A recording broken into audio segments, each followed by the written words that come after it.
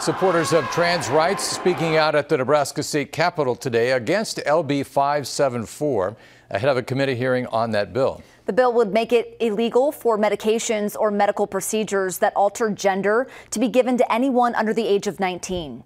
Senator Kathleen Kauth, who introduced the bill, argues that children are too young to understand the lasting implications and health risks of these decisions. One person who spoke in support of the bill said they regret the care they received as a teen and testified their parents were coerced into the surgery. They were told, would you rather have a dead daughter or a living son? These are not the words of a medical professional, but the words of an activist. I was just a teenager who needed actual help, not surgery. Those who oppose the bill say it is government overreach, saying all medical decisions should be up to patients, parents, and their doctors.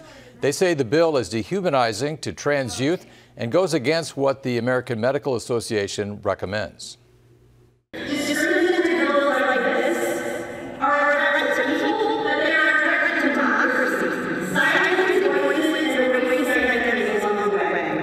If the bill is passed, a doctor would face punishment from the state licensing board, and the parents or patient could sue the doctor in civil court.